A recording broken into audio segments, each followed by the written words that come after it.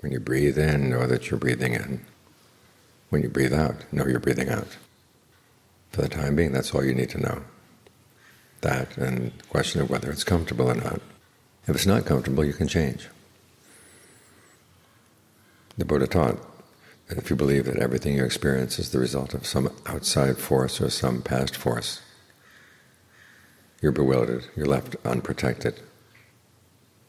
But if you believe that you can make a change here in the present moment by your decisions, then that becomes your protection. You learn how to make good decisions. It's not always easy to make a good decision, which is one of the reasons why the Buddha has you meditate, to strengthen the mind. Start out with the conviction that your mind is powerful.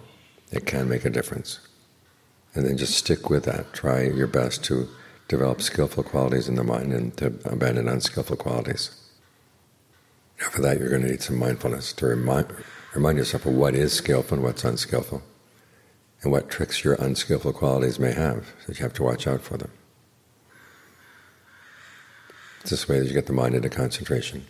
The concentration is the real strength, as is the discernment that comes with the concentration. When you see things clearly going on, you also see clearly what decisions you have to make, which ones are skillful, which ones are not. And when you have the strength of concentration, then it's a lot easier to stick with the skillful ones. It's a sad thing when they say that people with the strongest moral sense are those who are about 11 or 12 years old, and then it wears down the rest of people's lives. People learn to compromise, people learn to make shortcut decisions, cut corners. And they keep telling themselves, well, you have to do that, you have to do that. We have the Buddha who says, no, you don't have to. You can stick with what's right all the way through. Maintain your moral sense all the way through.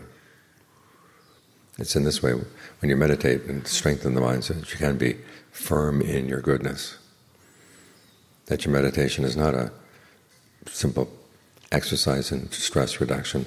It's not your own issue. It's how your issues impact the world and helps you create a good impact. So as you're meditating, remind yourself you're doing this not just for yourself, but for everybody else.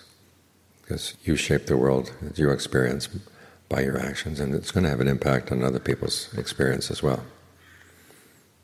So if you can do things skillfully, other people will benefit. The teachings of the Buddha show ways in which you can be beneficial all around. You don't have to cut corners, you don't have to do one unskillful thing, claiming that it's going to be skillful. Because if you start doing that, then your moral sense just starts wearing away.